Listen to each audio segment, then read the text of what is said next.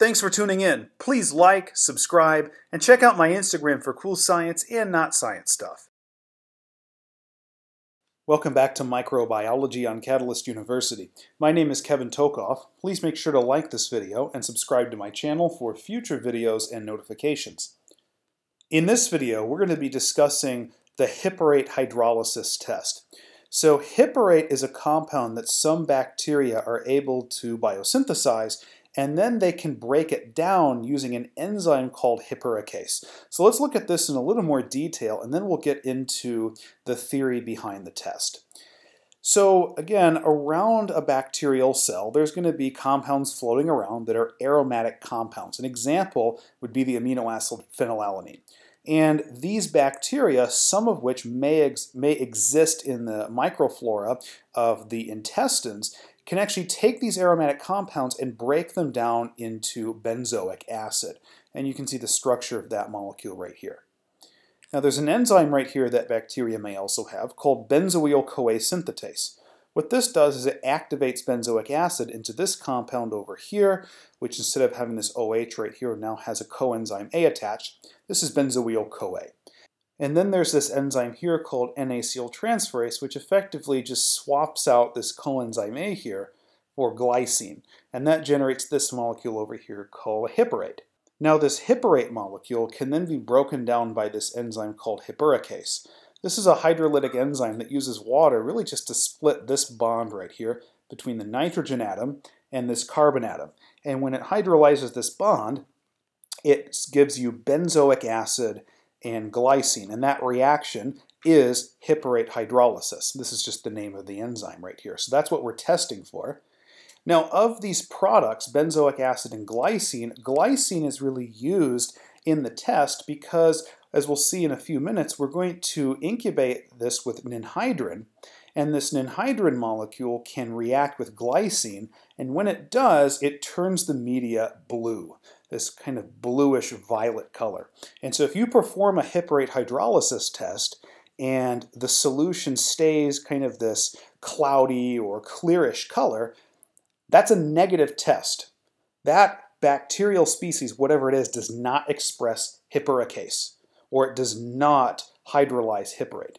But if you get a result that is bluish violet, that test is positive. And that's because the ninhydrin reacts with the glycine, a product of Hippurate hydrolysis. And so we can use this reaction right here and incubation with ninhydrin to determine whether or not the bacteria expresses hippuricase, whether it can hydrolyze hippurate. And so here's kind of the general reaction scheme right here. So we start off with a couple media right here. This one on the left is eventually going to be negative. The one on the right is eventually going to be positive, but nothing yet. They're both identical at this point. So of course we have to inoculate the media with our bacteria, and then we incubate it. And this step right here is really just to grow up the bacteria. We haven't done the Hippurate hydrolysis test yet. Okay? So this one on the left here has one species, this one on the right has another species. And then what we do is we introduce a hippurate tablet. This is just a tablet that contains a lot of hippurate and provides a molecule that hippuricase can act on and break it down into benzoic acid and glycine. Once we put the hippurate tablet in there, we incubate it, and the bacteria are then allowed to metabolize that hippurate from the tablet. And once there's sufficient time of the bacteria with that tablet, then we can introduce the ninhydrin reagent. Now if we think about this, if the bacteria express this enzyme hippuricase, they're going to be able to break down the hippurate from that tablet into benzoic acid and glycine.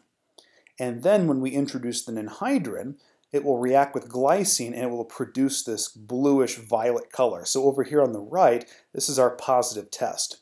However, if the bacteria does not express hippuricase, well then they're not going to be able to break down the hippurate from that tablet. So are they going to be producing benzoic acid or glycine? No. And so there's going to be no glycine available for that ninhydrin to react with. And so as a result, it's going to remain this clear color, or basically just the color of the original inoculant. So remember, if we have a negative test, there's no color change. And that's because the bacteria do not express hippuricase and cannot hydrolyze hippurate. But a positive result is that color change to bluish violet, indicating that there is glycine present from the reaction of hippuricase, and then that glycine reacts with anhydrin and turns bluish violet. So hopefully this video gave you some good information about the Hippurate Hydrolysis test, the theory, and how it works and how to interpret it.